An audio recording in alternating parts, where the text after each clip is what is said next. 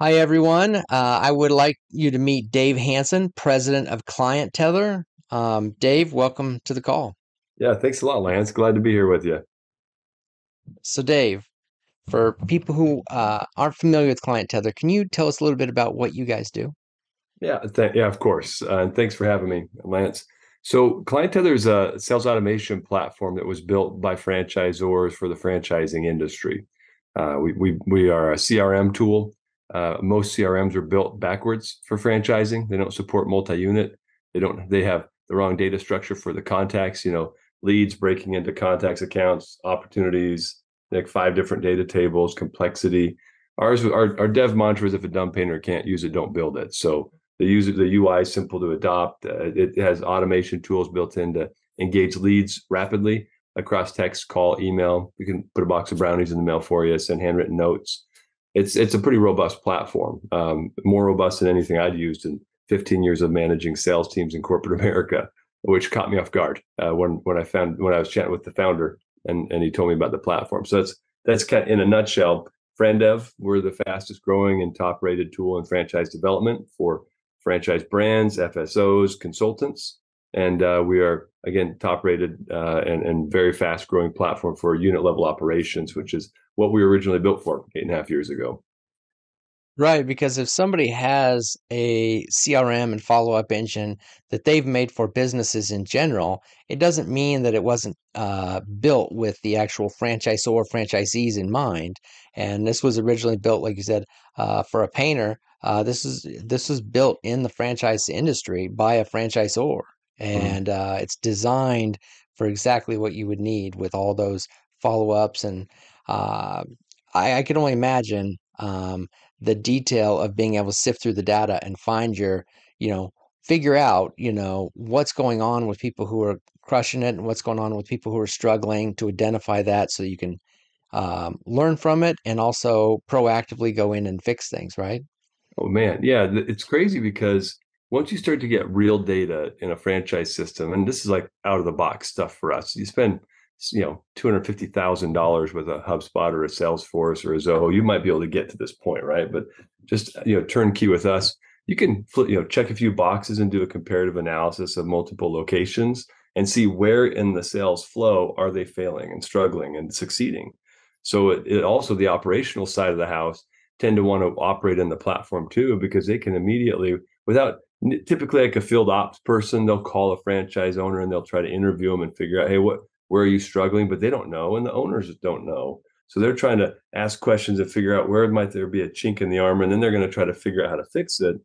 With us, they just look at the dashboard and say, oh, he's really bad at setting appointments and converting leads into estimates, or he's great at that but he stinks at closing. But most franchisors have no clue what a lead conversion rate is by source, for example, or even where their franchisees getting all their leads from.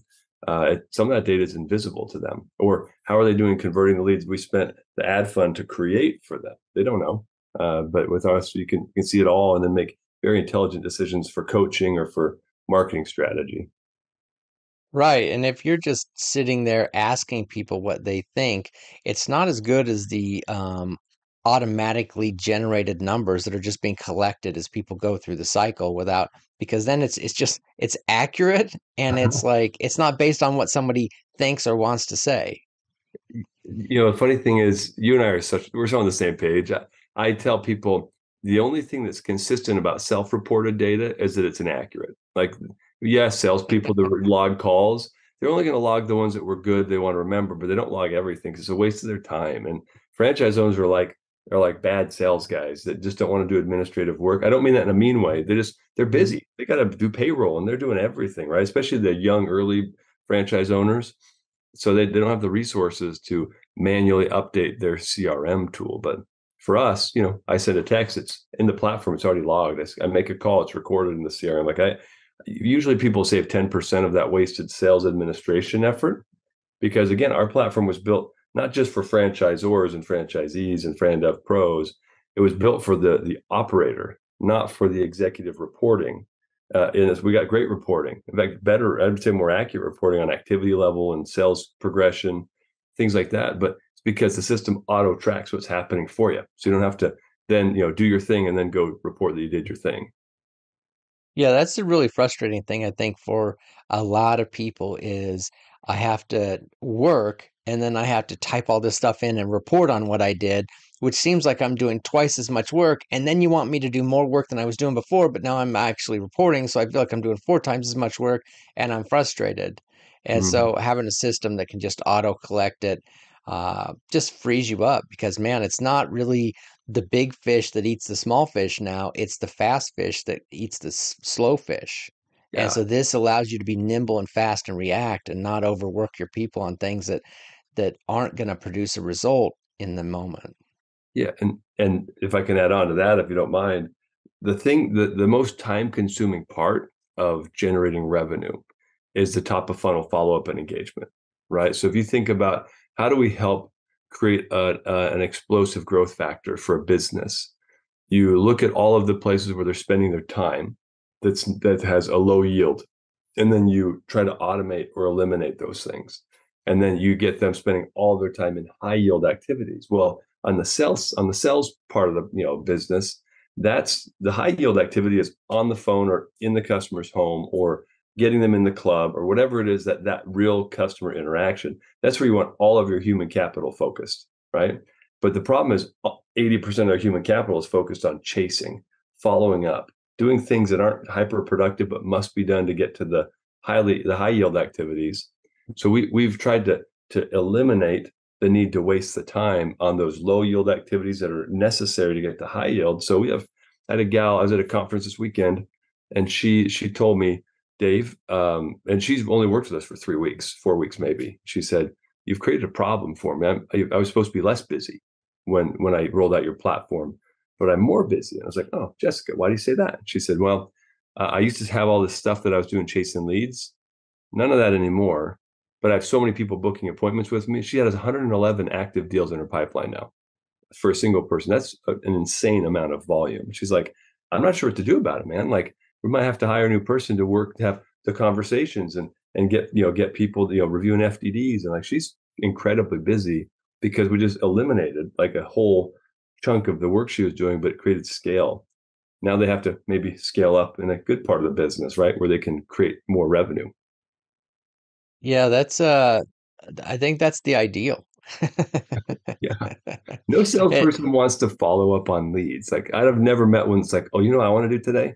I want to just randomly call people who've not responded to me yet." Like no one likes that. I just imagine like one of those roles from a movie where someone's like, "Hello, hello, just calling, just following up, just wanted to give you a ring, just checking in. I heard you called." It's like, nobody wants that, and yeah, you feel like you're chasing people that don't want to talk to you. If you could just talk with people who want to talk to you, who are excited, engaged, and want your help to get through the process, that's the ideal. So Yeah. definitely having that system. And the other thing is when I think about it, right in the name, client tether, holding on to those clients, you know? Mhm. Um, can you walk us through kind of the process that people go through with client tether from, let's just say, initial conversation and engagement to developing that person maybe into a franchisee, and then once that franchisee is in operation and running? Yeah, sure. Yeah, it's unique because we're as I'm aware, the only real well, there's one other, but the only platform that can do both, like the franchise development and then the franchisee deployment in the same platform. But I'll say we're the only ones that do it well. That's a fair statement. So sure, franchise. Let's say, and we've got a really open API framework. Meaning, for those of you who aren't technical nerds, I'll push the glasses up. It just means we can receive data from about anywhere as long as they can put it in a structured format.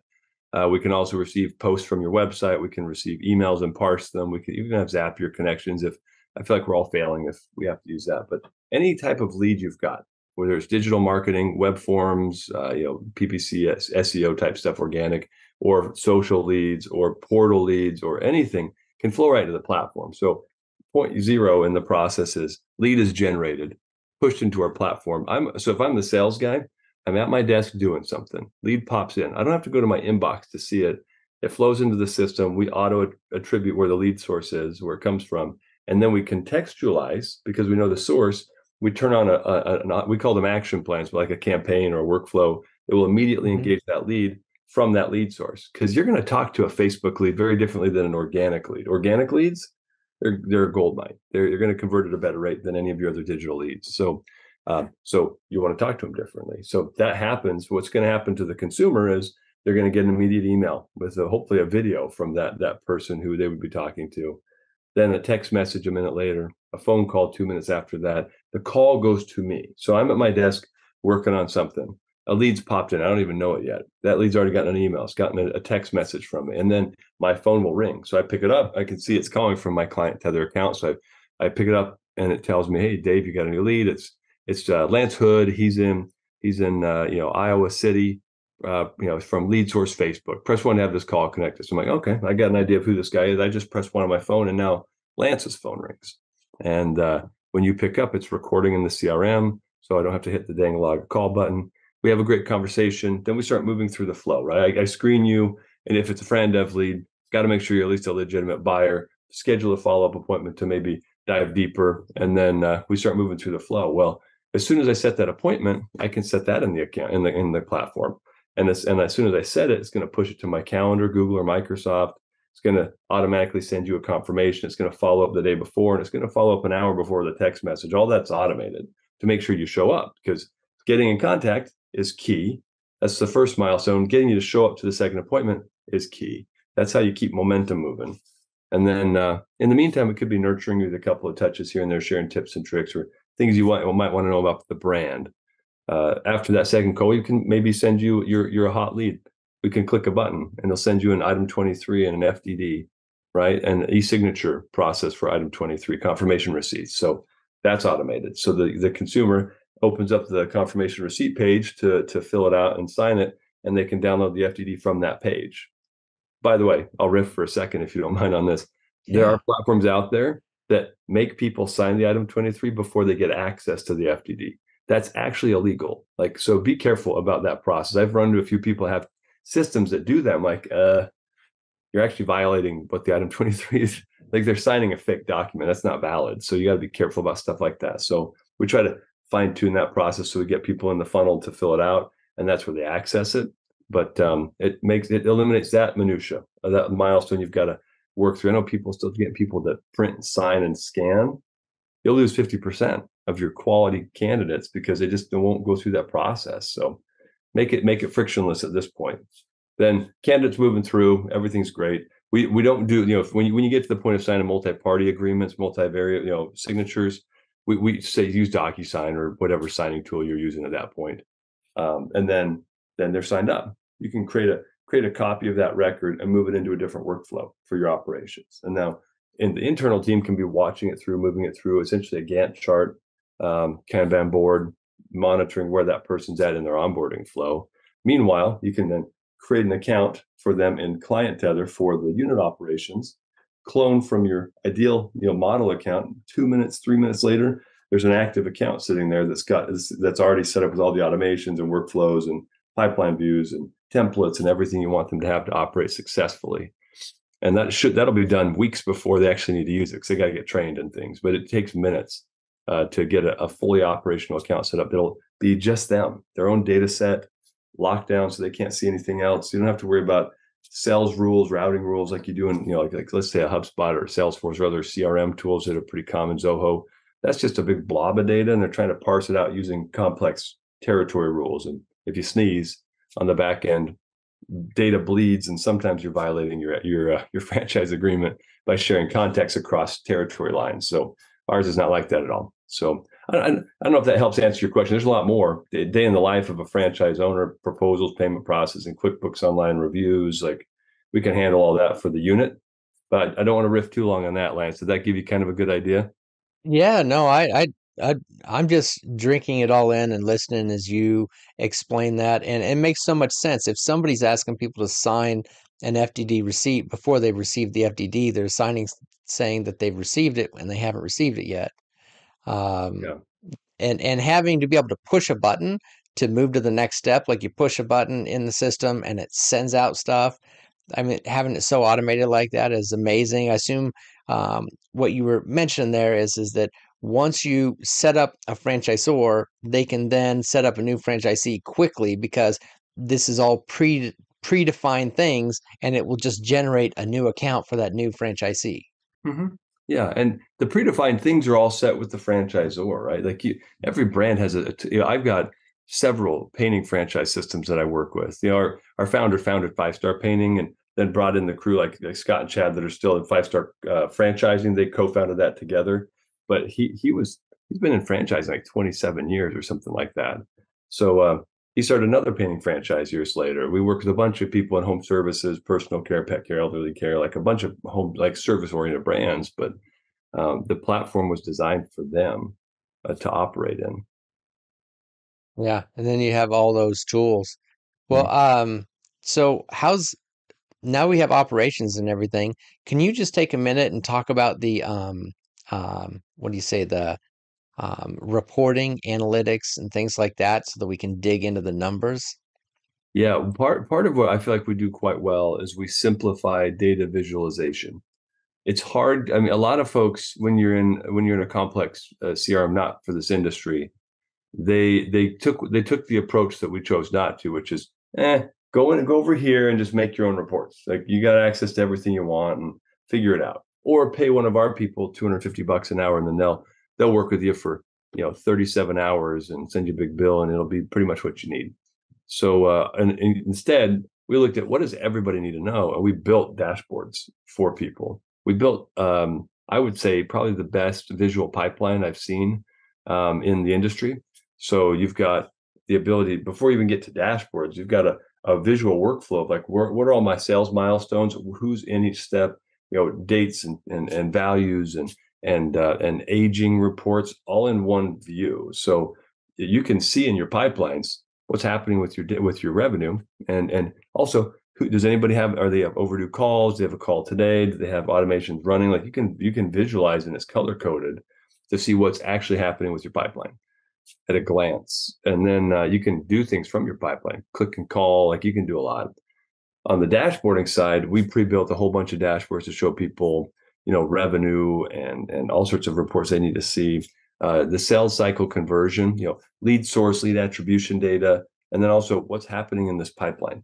So from an attrition perspective, and I was in a previous company, I used to help run a translation company before this, and I was going to have to pay like $6,500, $7,000 or so to a consultant to build a report that would show me where in my sales pipeline are people falling off of the bandwagon.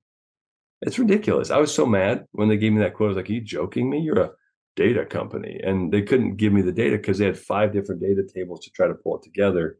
We simplified the data structure for franchising because it's unnecessary. And now we can, just out of the box, we provide a report that shows how many leads came in, and then at every stage, how many did you lose, how many did you keep, and what percentage are moving forward. What you can see it immediately is where are we struggling with our sales process, and then and then you know where to focus your attention to fix it. You might not know the answers. You might just say, after we deliver an FDD, we got a 70% drop off rate. That's not right. Let me go build an automation now that we can use as we send that FDD to follow up with that candidate. And then next month, let's see if that becomes 65%, 60%. And what happens to the end of the conveyor belt if you're fixing all the drop off points is you just start closing more business. And Hmm. sometimes it's people. Sometimes your people are in the wrong seats and they stink at setting appointments, but they're great closers. So then you know how to split the process, get a good setter, get a good closer, and man, I've seen a lot of people make serious improvements to their business just seeing the data.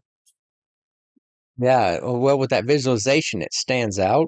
And the thing that some people don't think about is that if you start from the beginning of the funnel and work through it, you can increase the amount of people that make it to the end by starting at the beginning and opening everything up. And so, does it have an ability to like color flag or something? So, like, say if it's a really kind of like what would be considered a non-acceptable number, can it be like have a warning like a red or something like that where it's um it stands out, because some people might not know what numbers are good, what numbers are bad, and have an idea of what's normal.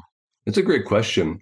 We don't have like a benchmarking or grading type system in there where you could set that threshold. Hmm. There are some, and it's crazy because it varies a little bit by industry. Like even in franchising, like what's a great conversion rate? I can tell you most Hmm. data that's out there in the franchising industry is way off. They're like, oh, if you're converting 1% of everybody, you're doing great. I've got people that close 2 or 3% of all their dead leads, rehashing them in our system. So I think we can all challenge some of those numbers and look at overall thresholds differently. But for most brands, what I recommend is they figure out, let it operate, fine tune it for a little bit, and then see where they start to see good conversion rates for like their best units, and then they use those as their measuring sticks for other units, with their ops team to say, okay, how do you know when somebody's out of a healthy range? Yeah, Hmm. it's a while to know, but it'll vary by business. So, but we don't have Right. automatically just kind of preset that and then see a warning flag. But you'll see that in the data when you start doing like a comparative analysis. Right. You'll see it compared to corporate, and you'll see it the corporate locations, and you'll see it compared to other franchisees, and be able to establish those numbers. And if you just feel in your gut that a number isn't effective, then you can start working on that. Yeah, Yeah. that's good advice. Usually, if you got corporate stores, those tend to be kind of your model accounts. So make sure they are model accounts. Then you've got a really good measuring stick to use when you're doing like a comparative analysis. Check a box here. These two corporate stores, I would compare against these three locations. These my Illinois locations, and then they'll be able to see how do you compare against the corporate ideal model. Are you able to visualize the conversion rates of leads by lead source so they can get a good amount of knowing where to put their money? Oh yeah. And if anyone's, when you're listening to this, you're all probably going to nod your heads at this statement. But one of the most critical things you got to know is which bucket that I'm putting money into is generating better ROI and more money for me. A lot of people, they market into the same channels because they hear, oh, PPC, SEO, Facebook, and if I'm a home service guy, Angie leads or Thumbtack or whatever, CraftJack, Connects Pros. They start buying these portal leads, but they have no idea sometimes that they might be spending more money than they're getting back on some of these portal leads, or the ROI is so small that they can't afford to cover, the key, they can't keep the lights on and pay the overhead costs with those things. So yeah, absolutely. We stratify it differently. We show how many leads came in by source. Then we show how many of them got a quote. Then we show how many of the ones that got a quote close. You kind of got a data parfait to look at, and it tells something really important. That's why we did it this way. You might have a lead source that has like limitless tire kickers, and I don't mean to pick on anybody. Let's pick a portal. Hmm. Actually, I won't say anyone's name. A general portal lead, and you find that you get down the road far enough that you've consumed your human capital. You've sent out estimators to these places. They've sent, let's say you did 40 estimates last month for this lead source, and you closed one deal. That was probably a collectively, 80 hours of human capital you wasted to get one deal. You got to know that. Most people have no idea. They'll just be like, well, I made $16,000. I spent $8,000. So I'm doubling my money. Let's keep going. But what they don't know is all of the data, all the effort that went into getting that $16,000 negates the two, what it looks like a 2x multiple on that investment. So yeah, you've got to look at that, and you got to look at it a little differently than most people will show you the data. And then you're going to start to realize which ones are truly providing ROI and which ones are not. Right. Understanding that time and system per lead source, and, the salesperson that's talking with them and stuff, all that data allows you to really hone in on their most effective processes. And sometimes you have a leader there could that could help everybody else in the system. You have lead sources that work, and sometimes you may not get enough leads from one individual source, so you're just going to scrape the best ones off the top. Mhm. And yeah, I think all that stuff is so important. Um, did you want to go through and show a brief demo today so people just put their eyes on things? Yeah, happy to. And we'll show, lead follow up is probably the biggest struggle most businesses have, whether it's franchise, fran dev, unit level operation, or just any business in general. They struggle with that, we find. But then I'll show you a couple other areas too. So, ongoing, if I'm an operations system, or a team that needs to engage with a customer, do a proposal, follow up, post sell, retention, referral, online reputation, all those little pieces that are struggles in the sales flow. I'll just kind of walk you through how we help people address all of those. So I'll just show you, just as a setting here, The generally speaking, leads are going to come in through digital forms, right? So here's a form with some information in it that might push right into the platform. So I'm gonna curtail or forego that. We'll just start with Lance. So Lance, if you would have filled out my form, I would the system would have automatically just triggered what we call an action plan. So I'll flip the switch for a second so you guys can kind of see. But the system will track where the lead came from, so it attributes the lead source, and then it contextualizes the follow-up. It's not a generic spray and pray kind of approach. It's a separate follow-up plan for your Facebook leads and for your portal leads and from your digital leads, etc. Now, just by that triggering, my phone's already ringing. You've gotten a text, and you've also gotten an email from me with a video of me and a link to schedule time on my calendar. If I answer this phone, the system's going to actually cue me. It'll give me a whisper message that says, "Hey, Dave, you got a new lead. It's this person from this place. Press 1 to have the call connected." Now I'm going to forego that call for demo purposes, right? But within 30 seconds, we could be on the phone talking. And interestingly enough, that's not the optimal conversion plan. You really want to have an immediate email with a video message from the person that's going to follow up, something along these lines, right? Simple. You don't want it to be all branded in HTML because that tells people it's not a real email from a real human. It tells you it's from a marketing team. They're humans too, but that's not the point. Inside of the email, you also want to have a link to schedule time. Whether you're using Calendly, you want to use the scheduling tool in our platform, whatever you want to use something so they can immediately select their time. Especially millennials and younger, they prefer this to talking to a human. So you want to have a span of automation that covers multiple channels and different engagement strategies, because you want to be able to accommodate the folks that are filling out your forms. And then you want immediate texting to go out. This is the text that went out. Here's the phone call. Now it didn't connect because I didn't press 1 and answer it. So there's no recording. But even when you call out, the recordings are in the platform. I've shown you this because most platforms, when you're using them, you have to do the behavior and then you go and log the behavior, and you do the behavior and you log the behavior. It's infuriating if you're a sales guy, because you're validating your existence for executive reporting and you're wasting about 10 to 20% of your day in sales administrative work. I've never met a good salesperson that likes doing that work in 20 plus years. So my recommendation, this is an area where we don't talk about it a lot, but we generally save people 10 to 15% of lost productivity from other platforms. In addition to the immediacy of the engagement and the rapid improvement of marketing ROI, we reduce your customer acquisition costs rapidly because you're engaging your leads and getting in touch with them quickly, but also help with a lot of other things. So let me show you this, nurturing. Most people, the majority won't answer right away. But if you want to maximize your conversion on your investment in those leads, you need to nurture them. Usually about 33% more sales will come from this, and it reduces your sales per lead, your cost per lead, your cost per acquisition by about 50% by having an effective nurturing program. I don't mean email drips only. Like, this needs to be omni-channel. So as you look down below, we've already had a whole bunch of activity go out, but there's a whole lot that's still scheduled to happen, right? So there's a text going out tomorrow, an email over the weekend, a reminder to give you a call that will still be there on Monday.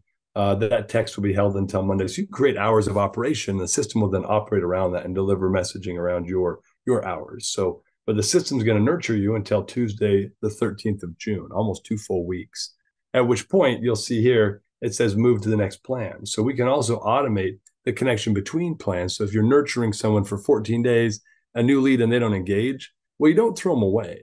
They're not a dead lead. They're just an unresponsive lead. So you want to move them into a longer term nurture campaign that, whatever your typical buying and consideration cycle is, and then when people might re-engage, make it that long, 12 months, 18 months, and give them value-added content, and it'll feed that up or serve that up so that they stay engaged and interested and find you as an influencer, someone who's got expertise in the space that they want to buy. I'm going to go ahead and shut that off for now because you don't need me to nurture you, Lance. But let's talk about other things that we do in the platform. We can do immediate texting, right? And you're going to get that within about a second when I send it. Or I can grab templates and say, here's a testimonial, and I can schedule delivery of that. And rather than just send it right now, it might be 10 o'clock at night and I'm catching up on work. So I'm going to schedule that for, let's say, Monday at, let's say, over the lunch hour or right before the lunch hour. It's a good time to text, and I'll save that. Well, everything I'm doing, you're seeing it in the queue. There's another thing we do differently. We provide visibility into the automations in the queue, And a lot of other platforms, it's like 3 windows over, 2 clicks, log out, log into new systems. Like it's hard to see. And we also have automation built in. If you're in a new connection plan with as a new lead, then if that person texts back, the system will automatically shut off the rest of the nurturing because that's a legitimate engagement now. And we want humans to talk to humans. We want to get out of the way. So we also are sensitive to the fact that other automation tools that are kind of rudimentary drips, they'll embarrass you sometimes because you forget to shut them off. And we try to engage and do that for you as much as we can. So I'm going to slip out of this though. And, we can do the same thing with the email. We can schedule phone calls. If you're going to be driving to the airport, stuck in traffic for an hour, you can schedule calls. The system will literally call your phone. You hear the whisper cue, so you know who it is, press 1, and then their phone rings and it records in the CRM. We can integrate with a lot of other platforms, Thumbtack, Angie, Sales Chats, a bunch of tools that can augment functionality here. But let's talk about now the new leads in. The first thing, the priority is I want to get them scheduled with an appointment. So inside of the candidate record, I can while I'm on the phone with them, go to an appointment, book the time. Let's say it's the 7th at 11 a.m. It's a 45-minute appointment. And if I say I want to send them a copy, or I say, no, I want to send them an invite by an external calendar, meaning I want my Outlook or I want my Google or my G Suite to send this invite. You've got a lot of options there. I'm also going to say, let's turn on an automation plan. So when I schedule this appointment, the system will then automatically remind the individual there's an appointment. Maybe a confirmation text will go out now. A day before in the morning, it'll remind them. And then 2 hours before, an hour before the appointment, they get a follow-up text.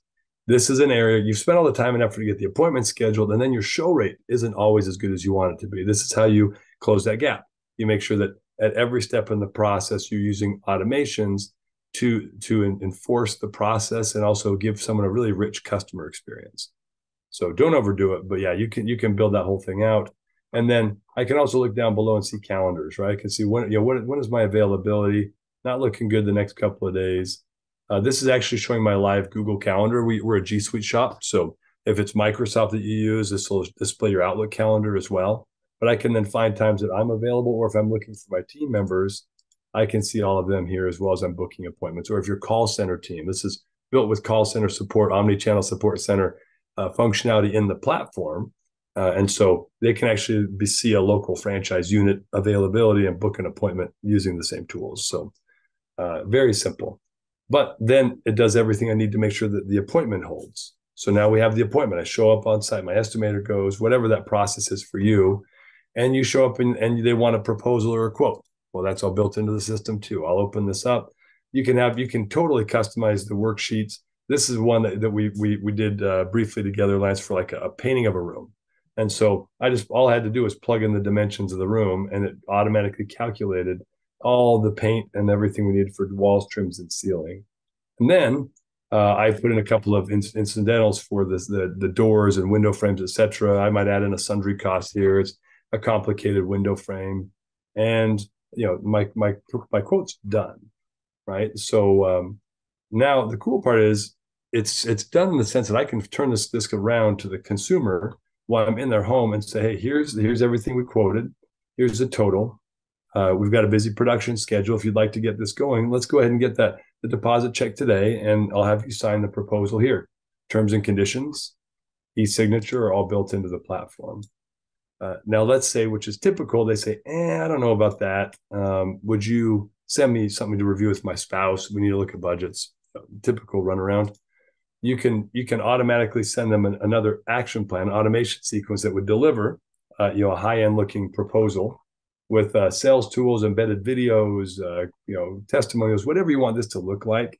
And then the proposal, the costs, the line items, the totals, and then it would have the terms and conditions and the e-signature block. So giving them the ability to sign it at home. Now, we also have just rolled out a couple of new triggers. So if they sign this at home, then the system can automatically move them into a new action plan, then start to maybe engage them about getting something on the schedule. So there are a lot of cool tools around that in the system today. But let's keep moving. So now that they've got that scheduled, we've got work orders built into the system. If you're subbing workout, you can do invoicing. We've got payment processing, QuickBooks Online integration. It's all built into the platform. And but let's take a step back now. Customer journey, you've closed the deal, they've paid, everybody's happy. Well, let's say I want to look at I want to do some bulk engagement. So, and within the platform, we also help you know what to do, right? So if I say, who do I call today? When I first log in the morning, I can click on a green dot. There isn't anyone, but I can look at my overdue tasks, these yellow dots, and it'll show me my to-do list on screen in the context of my contact list. And I can click to dial through my list. And my phone will ring, press one, I'm on the phone with them, leave a message, and it'll delete the reminder notice, or I go in and clear it out. So it can help you be very efficient as you're managing large groups of contacts, or I might want to engage in bulk. So I might say filter down to everybody who's, an inactive lead. And I could filter down multiple layers in the state of Florida, et cetera. But then I'll say, okay, I'm going to take all these folks, select them all. I want to send them a text and let them know about an upcoming event that we've got. So and I'm going to use this template. Let's set a time to meet. 100 people are going to get that text in like a minute because it'll send them out one at a time. So you can do massive re-engagement. You can do promotions for events in the platform for kind of day-to-day things, or I call them, you can resurrect some leads by doing the same thing. Go to your old leads, select them all, and then just move them into an action plan. Say, here's my lead rehash campaign, and not interested, friend of. And then boom, those people, 100 people now are going to be in the sequence that might go for the next year, staying in touch with them with value-added content. This is how you resurrect old leads. Now, we talked about proposals and managing those. We can create automation sequences that when you've created that proposal, you turn that automation on, it'll send the proposal, follow up with a text. It's happened to me yesterday. I sent somebody a proposal and he said, and he got the text right after that was automated. Said, hey, tell me what questions you got. Let me know if you got that proposal. I just sent it to you. He texted me right back, said, hey, what email address did you send it to? So I looked at my inbox and in his record, I noticed I had misspelled his email address. So because of that follow-up text, how often does this happen in real life? Like very often you're sending quotes out to the wrong email address or goes to spam or something, and they never see it, and you assume they're not interested. Well, guess what?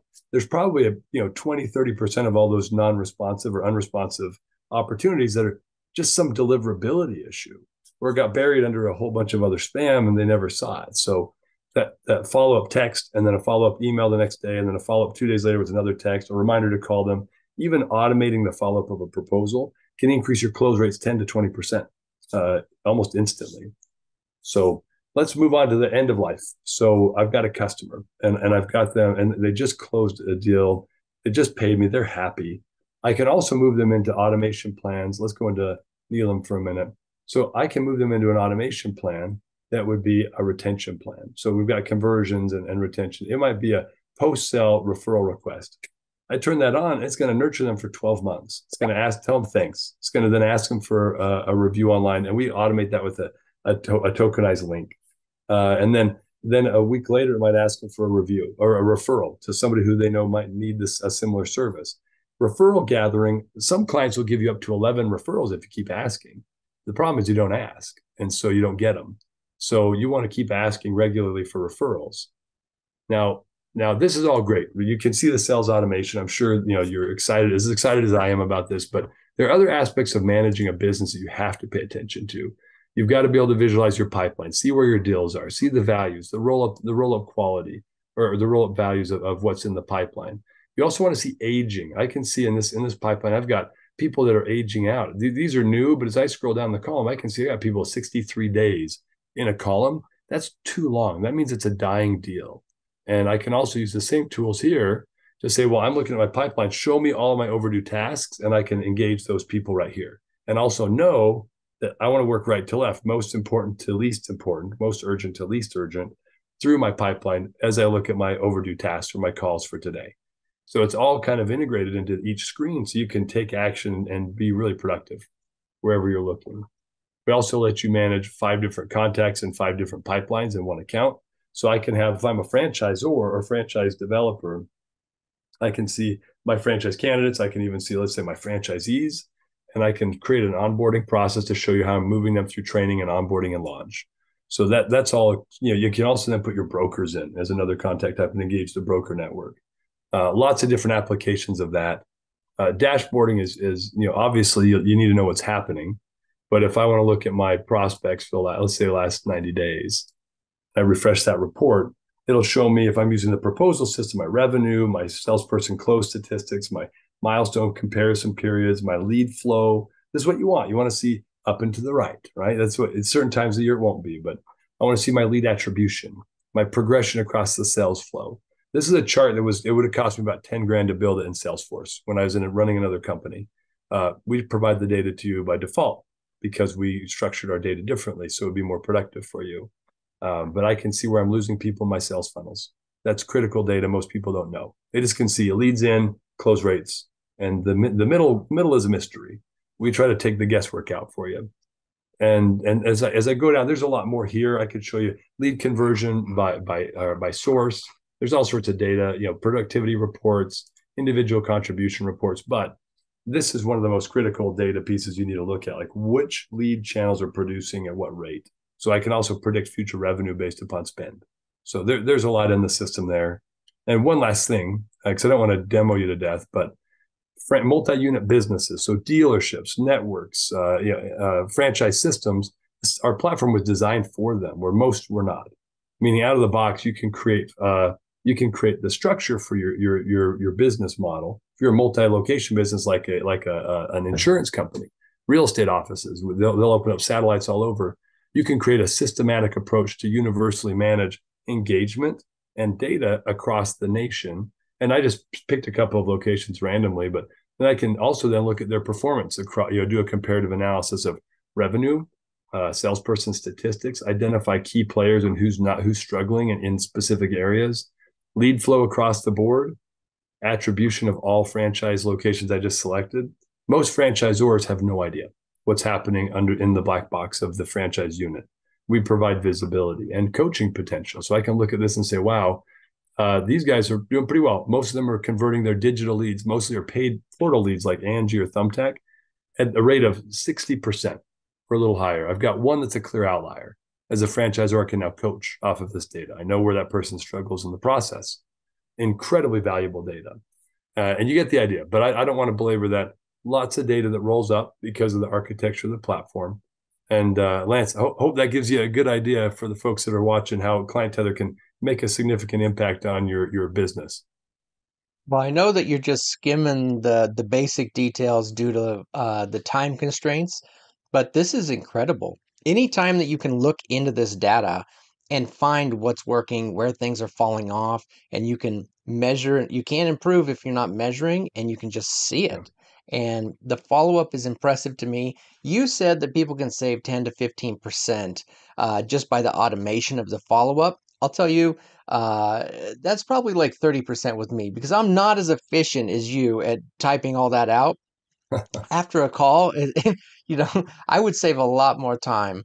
And I can tell you, salespeople hate doing all that manual post-call notes and clicking switches and remembering it. Even in this, we have, a CRM that is designed just to help us with this. And I get people going, "Did you fill that out?" And I'm like, "No." So this is Yeah. I'm really impressed with everything you've done, and I know it's because instead of this being designed to be a software to help salespeople, this was designed by franchisor for a franchise business. So it's all designed for franchises, and that's one of the reasons that it's just everything's thought. And you guys seem to have a commitment to constant improvement, which I love. So I love everything I see here. Yeah. Thanks a lot, Lance. I appreciate that. How long does it take generally to get people switched over and implemented to where it's just working, like it's just a Tuesday? Yeah. I mean, if you're a Fran Dev team, I mean, let's say 4 weeks, and that might even Hmm. include our team building custom content alongside you as you're deploying and training. It's maybe as long as 5 weeks, but most people, when you roll them out, it's like, oh, 5 months is about right. That's when we could really use it. And I mean, we built it for this industry, so it's extremely fast to deploy. Right. Yeah, because that's, you're right. Like I would plan somebody saying it's going to be many months. That just seems so fast to transfer data, to train on it, and then to be using it. That's pretty cool. Um, I guess what I was going to ask you is I just want to switch and ask you a little more content questions. I know we talked about lead follow-up. Like that was one of the big things that people have because I mean, sales is oxygen, right? And you were going to go through lead follow-up with lead engagement and follow-up. So I'd love to start by talking about that, Dave. Oh, please, yeah. Well, tell me what you'd like to know. How can I help you with that? Well, I mean, you as the expert had just had some really good stuff on it, and so I just want to see if we were going to Yeah. walk people through a process. What would that be? Like, what best practices and things that you've learned about engagement and conversion when it can't comes to that? Yeah, let's talk about it. And I'll bring up Chat GPT because everyone's hot on that topic, but you want to automate what should be automated, right? There Hmm. are tools out there. I mean, I respect the heck out of them, but there are tools like Lumen AI and some tools that have tried to automate the whole initial engagement process and then the rest of the sales process with chatbots communicating with people. Talk to a salesperson that uses that. They just don't work well. So you want to automate what you should automate. Then you want to, as soon as the automation has done its job, in an ideal world, you want to be extremely fast to communicate with the lead. That's key. Speed to lead has never gone away. It doesn't make people mad. If I take the time to put my personal information in a form because I want to know more about what you got, I expect you to get back to me faster today than I did 5 years ago. And that time frame is going to continue to get smaller as people are getting instantaneous data everywhere.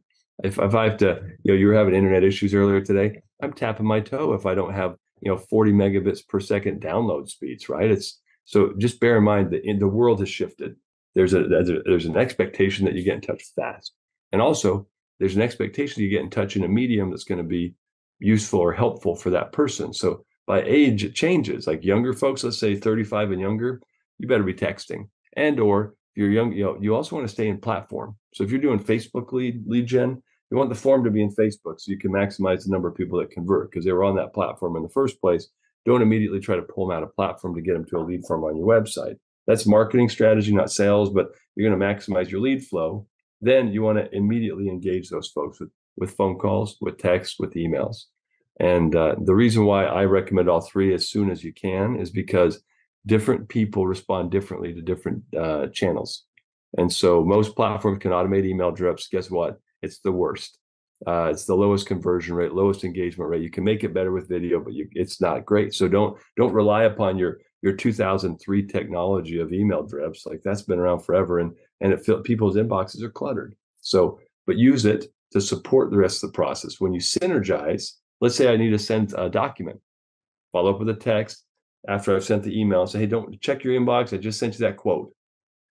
But a lot of people, I can't remember what number it is, like maybe a quarter of all quotes that get sent out just never get read because they went to a spam folder or somebody missed the email.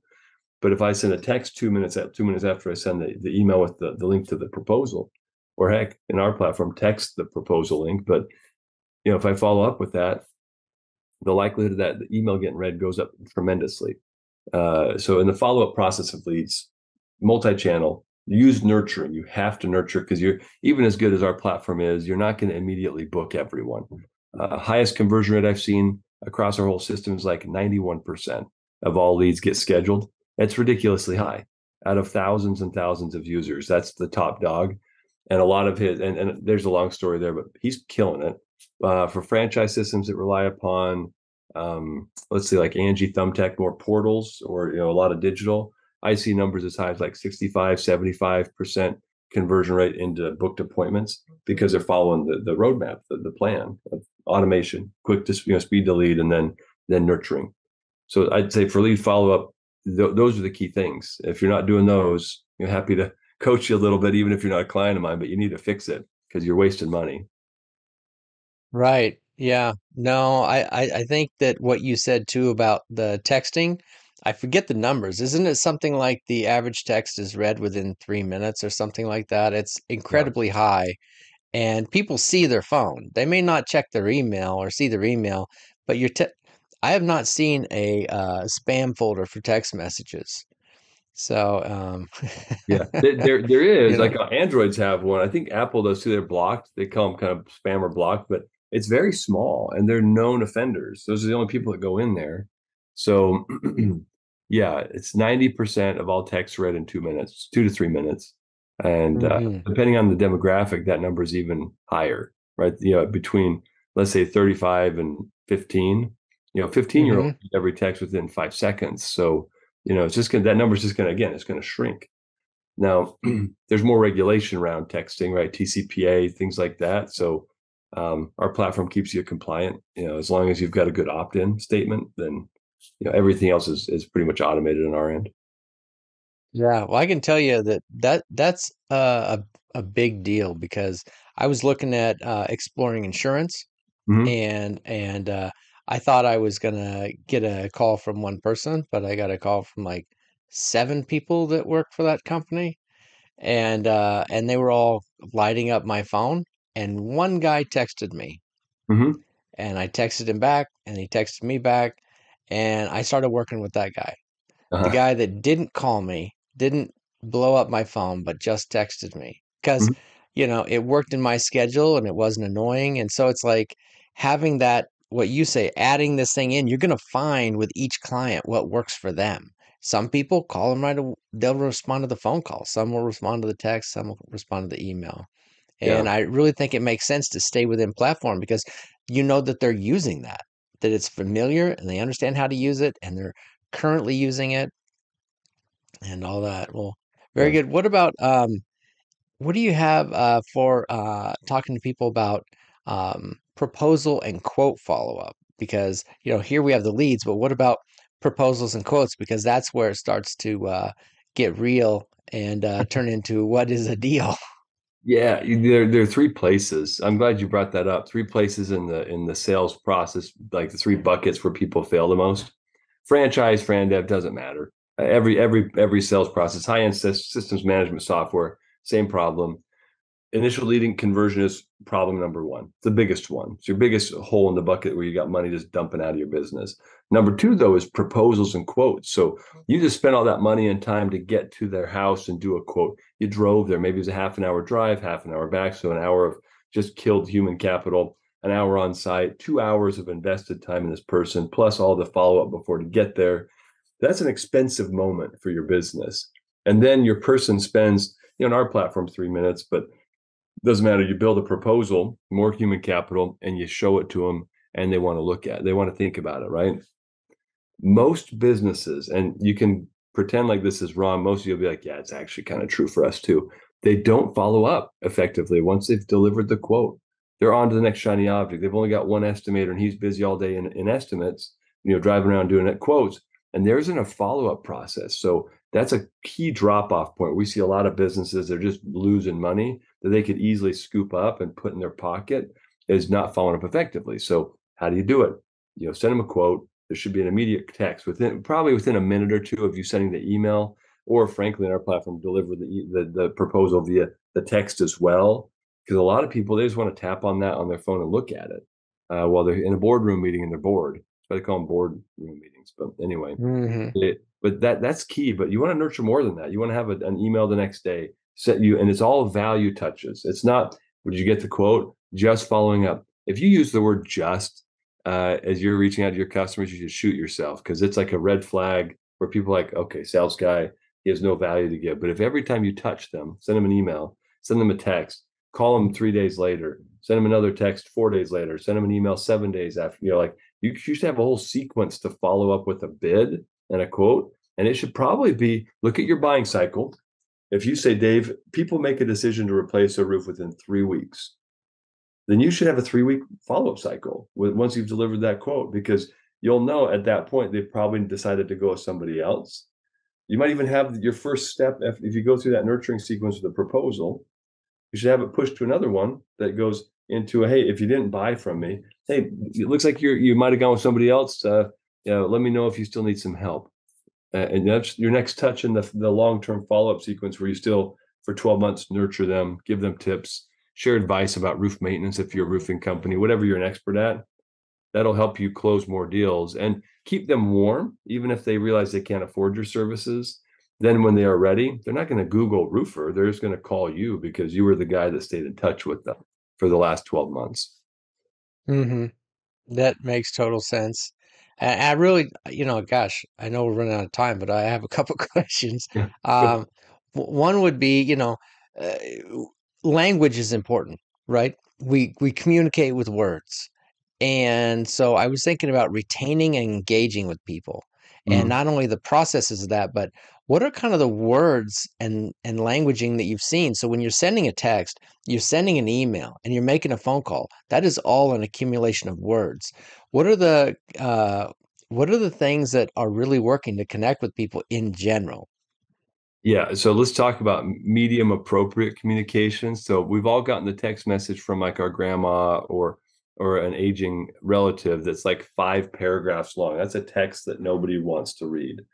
Businesses tend to violate that rule all the time. There's like this unwritten rule that it should be as short and brief as possible. You're not going to say, "Hello, Stephen. I have always wanted to meet with you." You're going to be like, "Hey, Steve, I've wanted to meet with you." Or, "Hey, Steve, let's set up some time."